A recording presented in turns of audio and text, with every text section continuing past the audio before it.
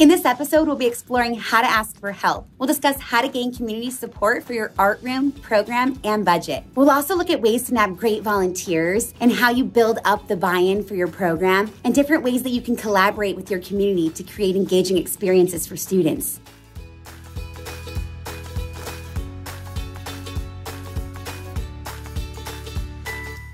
Hi, I'm Renae Green, and I'm an elementary and intermediate art teacher in South Central Pennsylvania. Welcome to the Art of Education University's Zero Budget Art Room, where we celebrate your ingenuity and help you make the most of your budget, all while spending zero out of pocket. Asking for help for your art room is imperative to making your program what you want it to be. And while we know our teachers have amazing ingenuity and we can pull out this incredible creativity from our students despite our budget, we shouldn't have to do that with no budget, and we shouldn't have to do that out of our own pocket. So it may seem obvious, but I use handouts for a lot of things. I use them to reach out to parents about volunteering. I use them to leave with businesses when I am seeking a donation. And I also send home to families in the beginning of the year a donation request should they want to help contribute to our program and our supplies. So this paper doesn't just seek purchase supplies, but things that families might have at home. I never want a family to feel like they can't contribute because they may not be able to buy supplies.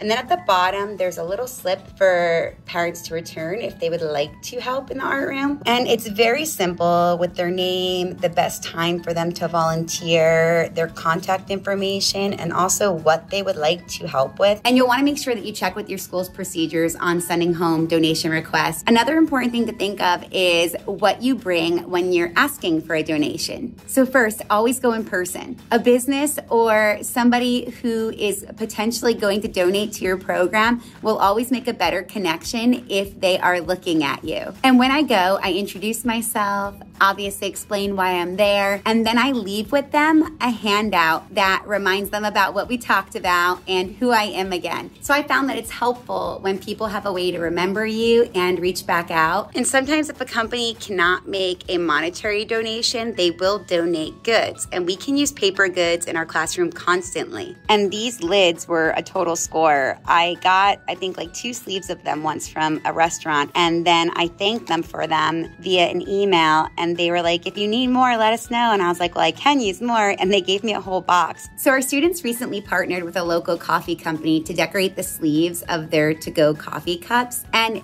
things like that are a perfect opportunity for 2 reasons. It partners your students and their art with local community businesses, and it can also be a great way to maybe exchange services, like your students decorate the coffee to-go sleeves, maybe in exchange for a certain amount of containers that you can use to store supplies with. A few years ago, I partnered with a local arts council to help them decorate wooden paint palettes for their art auction in spring. So they provided me with 150 wooden paint palettes, and how we decorated them was totally up to us. So it was a neat thing because it provided a project for my students and also a way for their art to get out into the community too. For more awesome information and materials, check out Pro, an on-demand PD for art teachers that features hands-on tutorials, strategies, and resources. And if you're already a Pro member, check out the following packs, like advocating for your elementary art program, fundraising at the secondary level, and partnering with your local art community. And if you're not already a Pro member, head on over to our website, which we'll link in the description box down below, for more information on how to get Pro for your district. So when I came to my current district,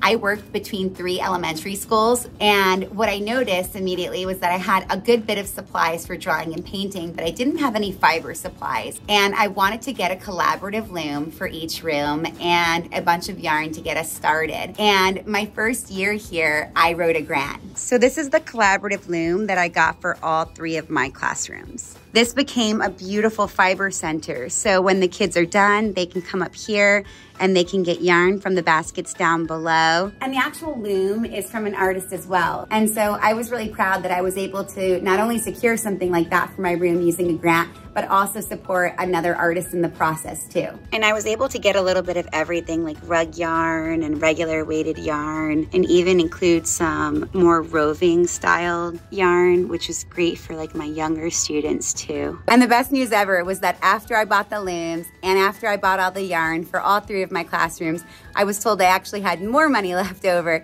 So I was able to secure sewing kits. I was able to buy a little toolbox for each table where I can keep needles for sewing projects and some really good fabric scissors. This was all grant money, which was like the best thing that I could have done. Help doesn't just come in the form of grants and donations to your room, which are obviously important too and very helpful, but it also comes in the form of people. I had 48 classes and over 1,000 students between 3 different schools, but we were able to do wildly successful things by the support that we had garnered. And truly the support that I have from my coworkers is really what allows me to have the vision that I see in my head for my program exit and enter the real world. Cross-curricular opportunities have truly helped me build great relationships with my coworkers. And it can be hard finding time for cross-curricular work amidst everything else that we do. But it's a moment where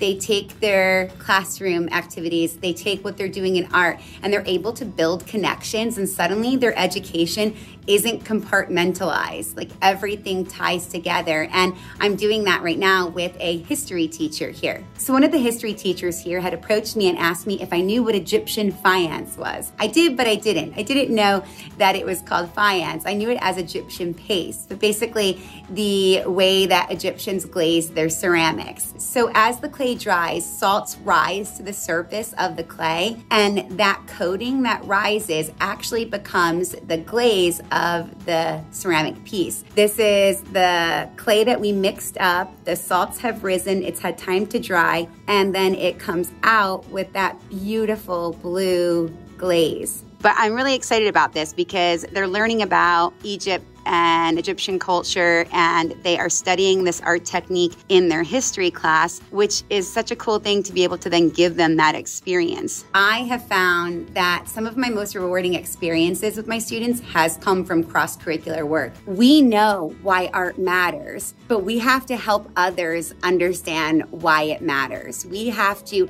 remind others that it directly impacts a student's academic performance, that when we can integrate arts into their academics, their instruction is more powerful. We know that it improves their critical and creative problem solving. And we also know that art directly and positively impacts their social and emotional and psychological performance and well-being. The more that we advocate for our program and for our students, and the more that we show the power of what we are doing, the more we can garner support from our community and from our colleagues and from our upper administration as well. And so I have found that buy-in is huge when you're looking for support for your program. I always have treats, and this could be donuts and a box of coffee, or it could even just be my express kettle from home and different kinds of tea. You can exchange services too for donations. Maybe you decorate the windows of a local fast food chain or a grocery store, and maybe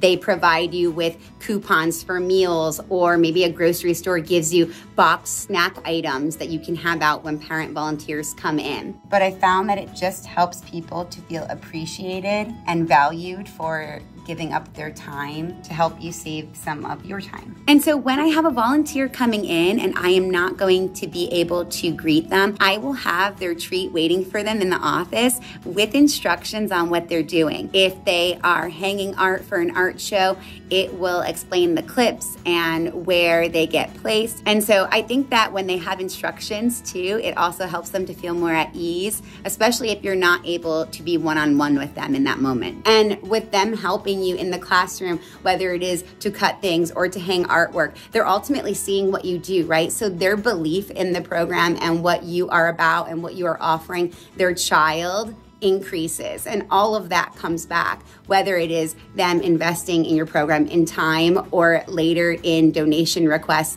at the start of the school year, because they know now what you do because they've seen it. The AOEU magazine also has a ton of resources to help build your confidence and grow your program. Check out the following articles. What do art teachers need to know about grant writing? And how to expertly set up fundraising platforms to help grow your art program. Check out the description box below for links to these handy reads. So last night on the way home from school, I had to stop and get something that my students needed today. And right before I left last night, I caught the secretary to grab our tax exempt card. So every school's process is different for this, but it's worth knowing yours. The tax exempt card is going to be a little card that will have your school's name and the ID number. And if you present this to the cashier when you are buying your items, you will not be charged any tax. And that seems minuscule, right? But when we're talking low to no budget, dollars do add up. And it's nice to be able to save those dollars using the tax exempt card. And another place to go for help in your community is your local library. So every summer, our library will take all of the books that have been donated throughout the year and they put them up for sale for very, very cheap. But once out of the week that they hold this book sale,